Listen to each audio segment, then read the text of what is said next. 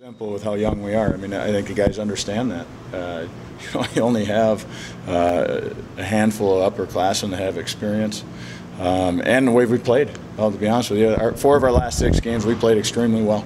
Unfortunately, you come away with not much to show for it, and the guys feel it. They know it. They know they played well at Lake State. I mean, sometimes it just doesn't fall your way. You don't know why. You can't answer that question, but really, the guys walking away from there, they should hold their heads up high. They played extremely well. You talked about the youth and how much that sort of plays into. Do you worry that makes things snowball when you go as long as you have without a win? Not really. The biggest thing is trying to not let our enthusiasm go away.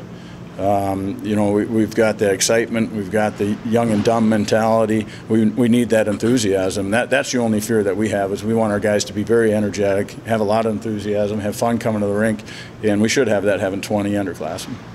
Yeah, still positive. I thought, you know, we as a team thought we played well both games this weekend. We were working really hard. You know, couldn't bury one Friday night, but you know we were getting some chances and. Yeah, you know, we're still really positive. Get recognized that way. Yeah, absolutely. You look at the list of the other finalists, and there's some great guys on there, some great players, some great people. So it's an honor just to be named the finalist. It's great. Yeah, you have to stay positive, especially this time of year with a young team. I mean, our play as of late, I thought we played well against Lake Superior State. It's just 1 or 2 things that make the difference in this league, and I think we're starting to find that out. You know, how close games are, no matter how well you play. It's kind of playoff hockey every weekend.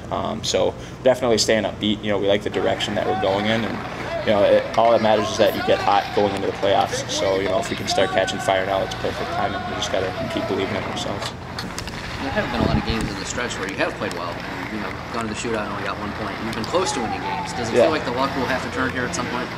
Yeah. I mean, I believe that you make your own luck. Because teams we played against did a good job of shutting us down, you know, and coming away with the 2 points. But yeah, I think definitely if you work hard enough and stick to your habits, stick to the game plan, eventually stuff starts to turn around with you, as long as you're, you know, making sure you pay attention to little details, blocking shots, doing the little things. So I think if we continue to work the way that we've been working and we continue to buy into the system, eventually it will turn, because we definitely have the talent, the character in this room to do some great things in the postseason.